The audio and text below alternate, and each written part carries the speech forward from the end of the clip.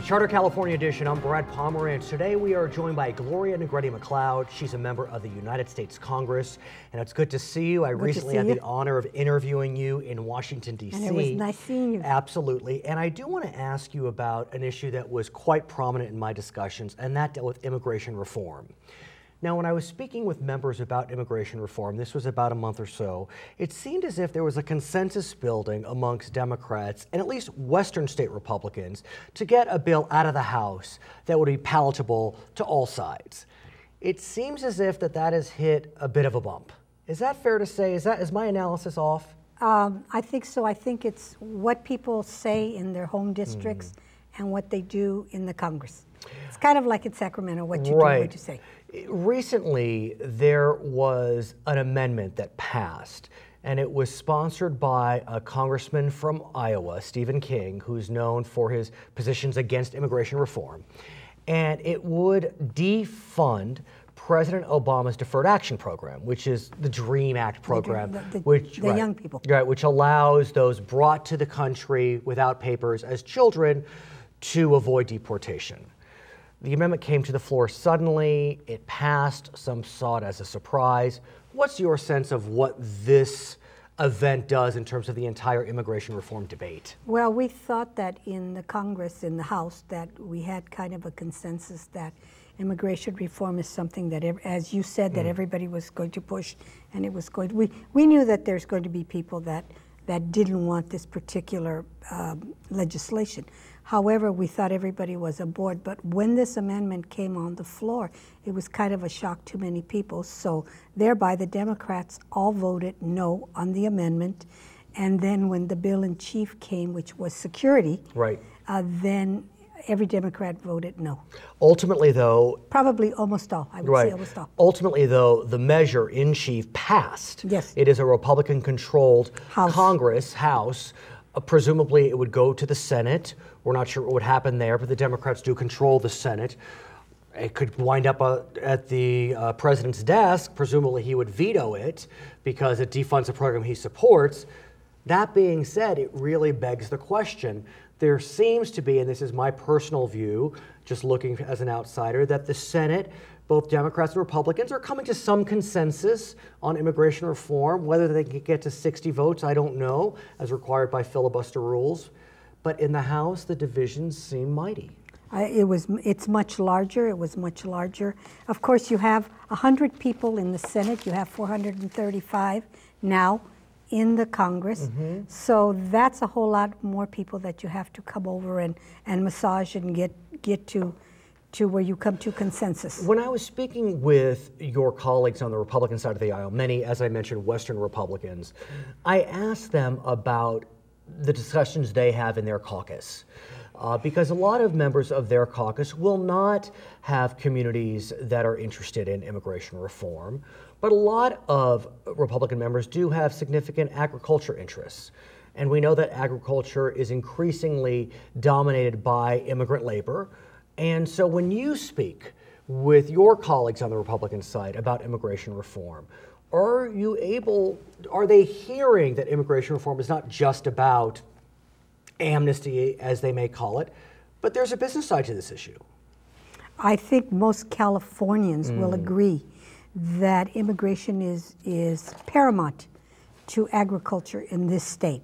I don't know about any other state, but in this state, and I'm sure it's the same in other states, but we rely on immigrants to do those jobs that a lot of people won't.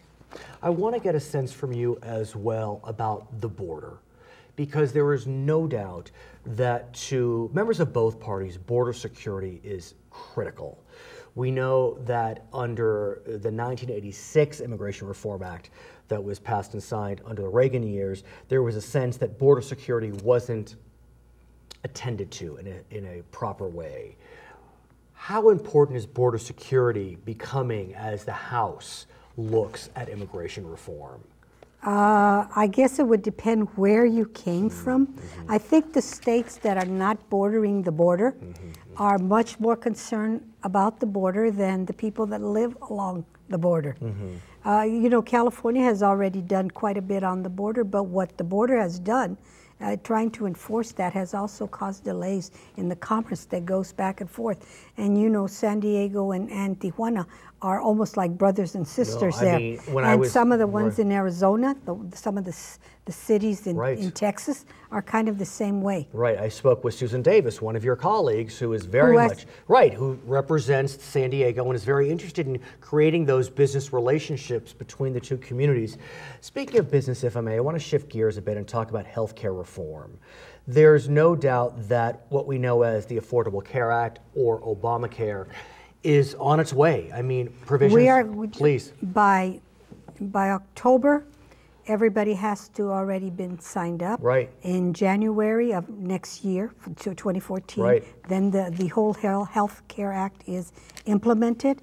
So I'm going to have a workshop in August. Excellent. A town hall. Do you know where yet? Not yet. We're not sure where. No problem. But to kind of all that. So everybody all of us are very excited about this. But ask me how many people have called about this issue.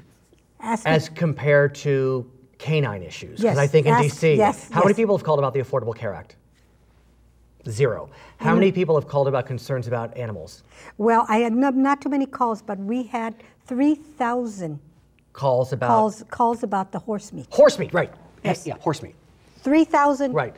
On horse meat? On horse meat. And zero on the Affordable Care Act. In my district. Right. I don't know about anybody else's district. But that says that people are either not paying attention or don't even know what to ask. And of course, you know, each state is responsible for setting up their exchanges. California was way in the avant-garde before anybody else, and we already have exchanges.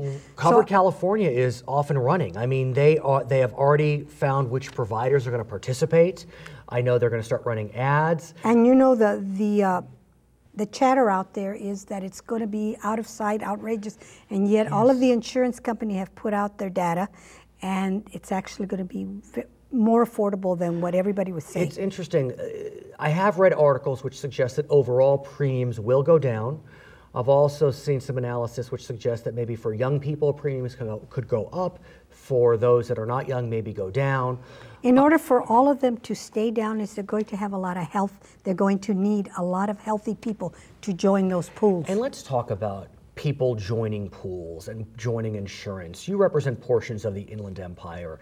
And as you know, the Inland Empire, more than many areas of our great state, suffers from a lack of primary care physicians. Mm-hmm. It's a significant problem. Do you know, I know you're in Washington now, do you know if the state is looking to try to bolster its cadre of primary care physicians? Well, I think that's going to be an issue, because if we're going to get more people that are going to need insurance, you know, probably almost everybody that has insurance currently, they're not going to be affected by this. Impacted. I've learned that. So they have their primary care physicians. I belong to Kaiser, right. So I have Kaiser, so I'm not worried about that. And so, but those people that are going to join that large Medicaid area, the expansion, the expansion of all of this insurance, they're going to have providers. Right. And so where are we going to get the providers? And you know, when we had our difficulty here in the state, a whole lot of people didn't want to do it because the Medi-Cal reimbursement rates were so low. Right. A lot of doctors and people just dropped out. And right now, I believe that the California reimbursement rate for Medi-Cal is 50th out of 50. Mm-hmm. I know there is an effort in Sacramento, you're no longer there, to increase that with a surplus. It's okay, I look online every day to read all of the news. I know you do. So given that your constituents seem to be silent about this question of the Affordable Care Act. But they're going to have to come on board, and so we're going to make as much noise as we possibly can.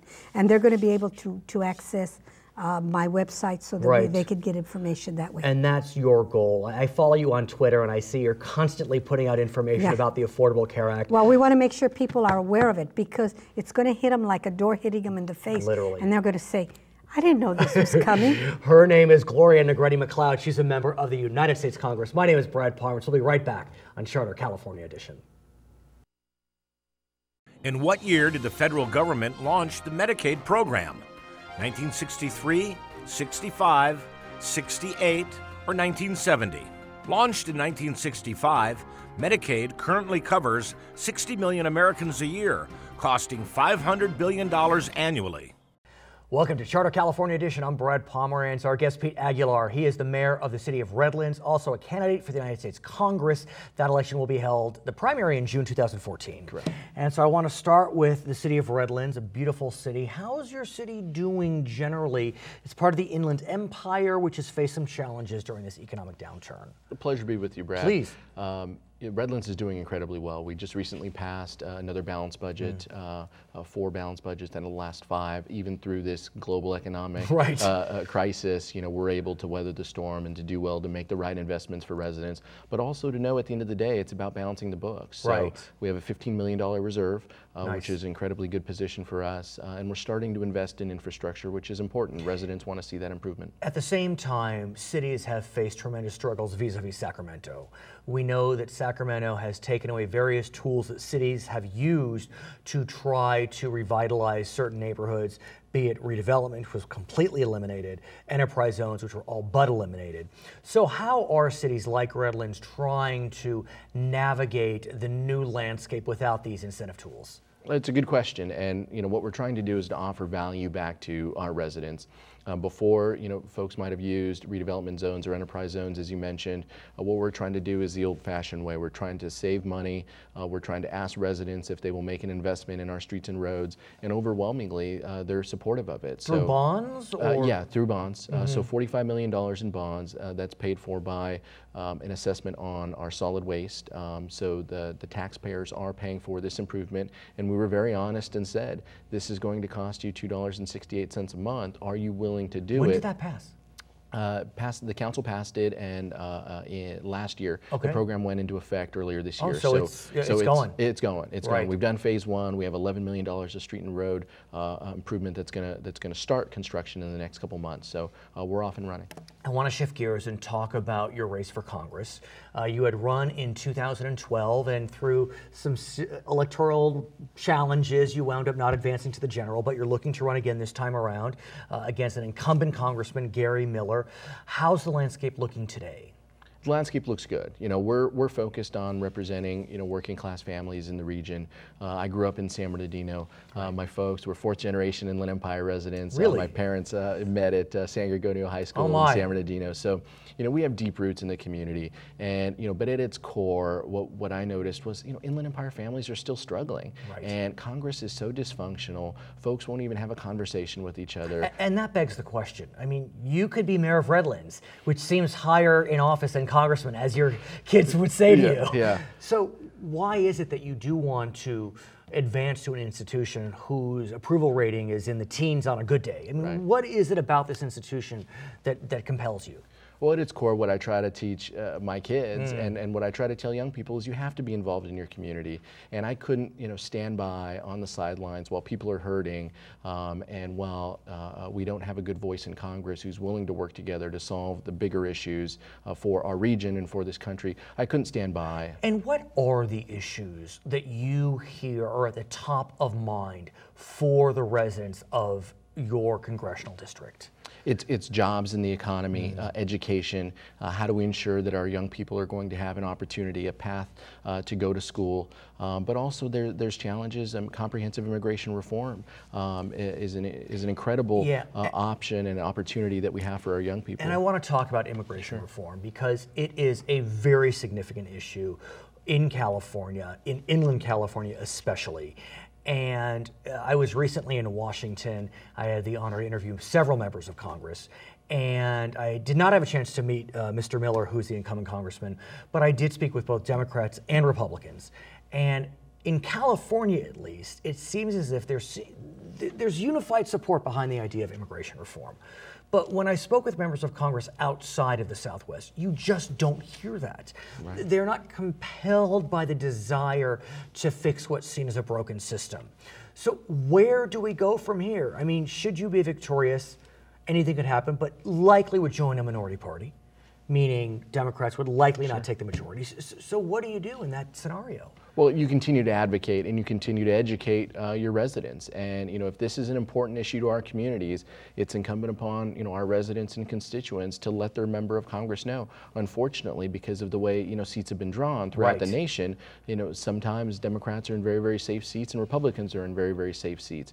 And that creates a little bit of the echo chamber. And that doesn't give some members of Congress the ability to make a vote that they probably know is right.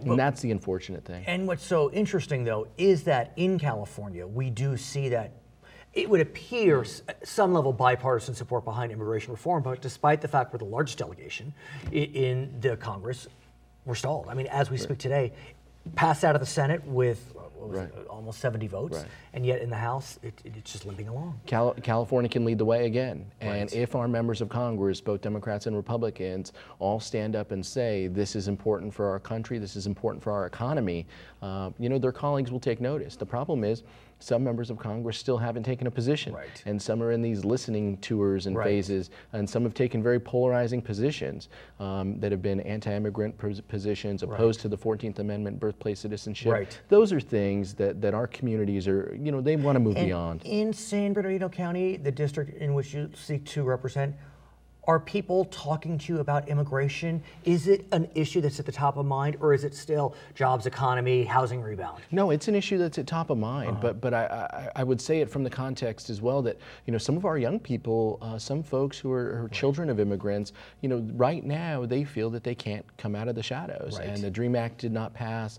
We have many a friend of mine, Marina at Cal State San Bernardino, I recently talked to, and she told me her parents are afraid to attend civic and political functions because they're afraid that a member of their family isn't going to come home with them. And these are the things that we can solve. That's what our focus should be.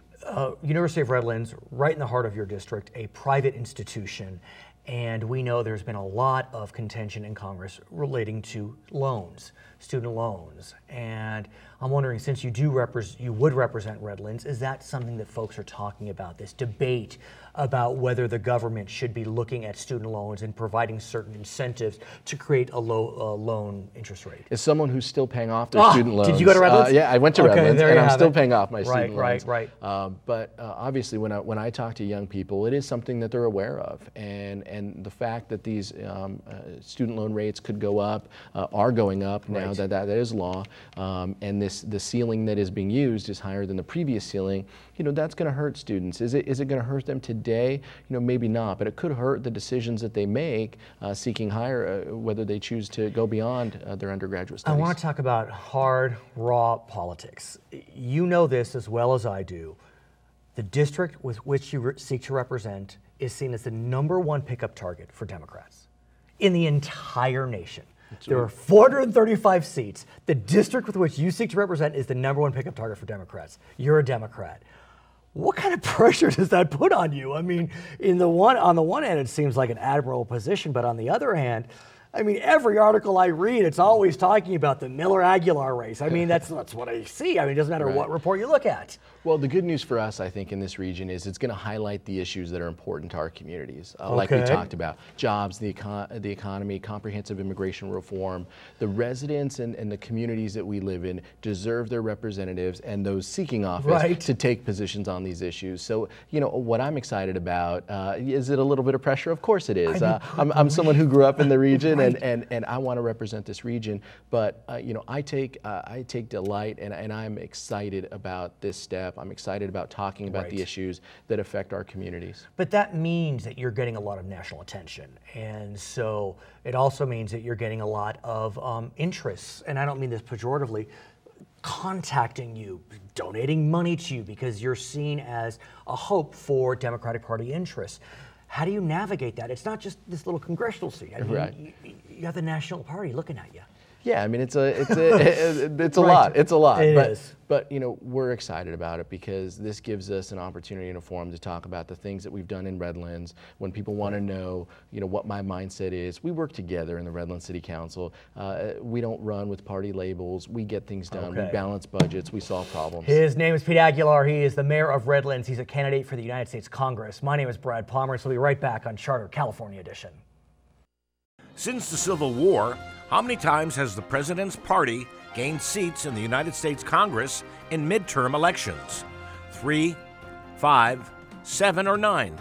The president's party has picked up seats in Congress only 3 times since the Civil War in midterm elections: 1934, 1998, and 2002. Welcome back. It's Charter California Edition. I'm Brad Pomerance. Our guest is Adam Rush. He is the mayor pro tem of the city of Eastvale in Riverside County, one of the newest cities in our state. And many new cities have faced tremendous challenges as a result of some changes in funding formulas coming out of Sacramento. What's the update with regard to the funding formula? And I'm looking at the question about vehicle license fees and how that money had been pulled from new cities. Correct. Well, that was one of the primary sources of income that new cities rely on to become an incorporated city. And when that was pulled out from under us, there was a lot of concern. We've passed through all the committees in the Senate and the Assembly, and basically we're just waiting for it to come to a floor vote. We expect that to happen sometime in September. So right now we're in a hover period, and we're going to see in the next couple months, hopefully next month, if it does get passed, and then it goes back to the governor for signature. But we've been here before. Yes. I mean, as I recall, it passed in another legislative session, and the governor vetoed. Is that correct? He did veto it based upon his concerns on the impact of realignment. Right. And so given that the state is in better fiscal shape, do you have a sense, a feeling that maybe this time around the VLF money will be restored? Our feelers, from the best that I can describe it, from the governor's Department of Finance, are positive, but they are still holding things very close to the chest, and they won't give us a lot of information. So how is your city surviving without that money? Because as I understand it, that money really was the lion's share of these new cities' budgets. Correct. It was about 30% of our budget when it was taken away: business development and economic development. I attended a ribbon cutting today for the Ulta makeup store. I guess they're the number 4 tax generator in Victoria Gardens in Rancho Cucamonga. Oh, wow. So we have them, and we're just doing everything we can with the limited resources to bring new businesses to Eastvale. But that being said, things are looking bright. Since the last time we talked, I mean, I was thinking, boy, this city's not going to make it. We heard rumors about disincorporation, be it Eastvale, Jurupa, Menifee, whatever it was. But I look, you passed a balanced budget. There are some infrastructure improvements marching along. What's gone right? Correct. Well, it's mostly been a perfect storm of a lot of things going right. And a good perfect storm. A good perfect storm, very fortunately. It's just fiscal responsibility and making sure that we squeeze every dollar out of everything. We still only have 5 full-time employees, and we're doing all of this with such a limited staff. But is it also that the economy is turning around and the Inland Empire is the beneficiary of that improving economy? Because ultimately, as I understand it, cities receive a good chunk of their revenue from sales tax. Yes. And so if you have sales tax increasing, you're going to be in better shape. We will. Are you? Correct. Yes, we are. Our sales tax has increased, and part of that equation has been approximately 380 new homes that have been built just this year in Eastvale. In Eastvale, and so we're developing more, and that's bringing more people to spread the wealth with respect to providing more sales tax revenue for the city. So that's been a huge benefit as well. So as we speak today, where do we stand? Do we feel as if that Eastvale, the worst is behind the city, and whether VLF passes or not, smooth sailing ahead, or at least? No, it's not smooth sailing. It's something that we still have to continue to fight for. We have a balanced budget right now, but we're still in this year-to-year quandary. Getting the VLF will really solidify our future for the next 10 years, and that's how we see it. Talk to me about the infrastructure improvements, because you sent me some pictures. Hopefully they're on the screen right now. I mean, I was stumped. I was literally stumped when I saw this. I said, how could this be happening? I mean, this is a city that can barely survive it. Yeah. No criticism intended, but how is it happening? Well, it's happening by that business development model, bringing in new home builders and new retail developers, and they're footing the bill for a lot of that infrastructure. Is it that it's part of the fees that they pay to get the permit, so that money can be dedicated to infrastructure improvements? Correct. So give us an example. I mean, this is a statewide program, but still, give us a sense of what's happening in your city. Well, we're working on bridge expansion over the Santa Ana River. We're working on several road improvements to try to get people on and off the road quicker, and we're looking at building a brand new fire station. So it'll be our second fire station. We've only been incorporated 3 years. How large is the city? 14 square miles, 56,000 residents. Okay, so 14 square miles is a pretty good distance. It is. Yeah, it's not as if you're compacted. Correct. Also, you mentioned fire station, and I want to get a sense about priorities, because when you do have tight budgets, it's a tricky situation. What do you spend your money upon? Is it infrastructure?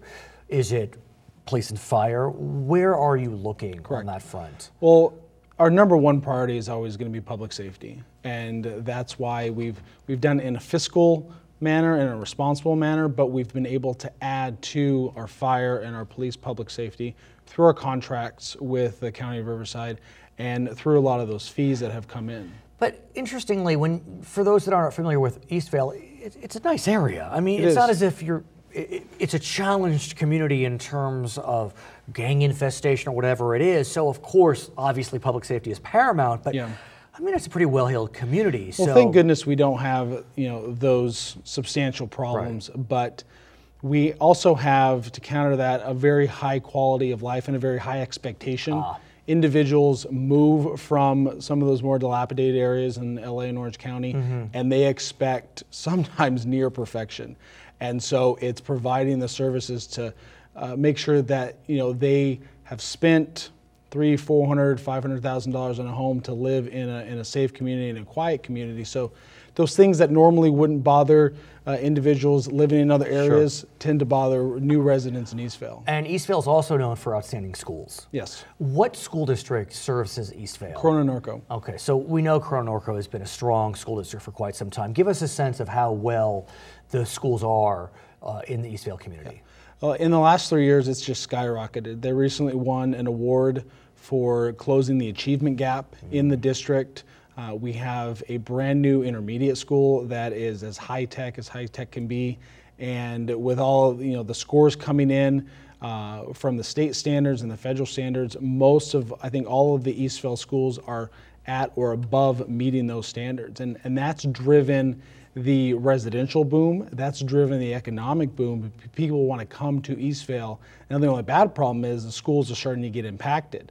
They're starting to bus kids around and put up modules which we don't want to see. So we're looking now to how do we build more schools, and the district is actually looking at building more schools than they originally planned. Really? Yes. I want to get a sense from you about the new sister cities, Jurupa, Wildomar, Menifee. I'm sure that you're all friends. You know, you kind of misery loves company, although I don't want to suggest it's all bad. But from what you know, how are those cities faring? I think we're fairly synonymous with Menifee. They're much larger than we are, about 3 times the size of us, but they have a good diversified housing and sales tax base.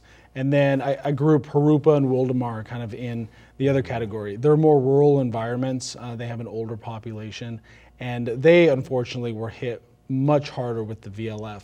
Why? Why? Because they have a larger area to cover from a police and fire. That VLF goes almost directly to pay for public safety. That's why it not only was a financial impact, but just really kind of we felt stabbed in the back by the state, because it's money that we pay to put cops on the street. And that was, a lot of the fervor that is still kind of burning inside us to get this fixed, because that helps public safety. We don't spend that on events or conferences or building. We spend that on boots on the ground. So what you've described is what I've heard as well, that Jurupa and Wildomar are facing tremendous challenges. They are. Do we have a sense? I mean, it's all speculation, where they go from here? We don't have a clear sense, and if they were to disincorporate and not become a city, then it would be back on the county, back to provide services, because there's residents in those cities that need services one way or the other, and that might affect the greater whole. So I think they're sometimes on the cusp, and they're sometimes doing better. The VLF, and that is our main priority, is to get it for them. It's going to benefit us, but to get it back for them so they can survive. I hear you. Okay, his name is Adam Rush. He is a member of the City Council in the beautiful city of Eastvale. He is Mayor Pro Tem. My name is Brad Pomerance. This is Charter California Edition.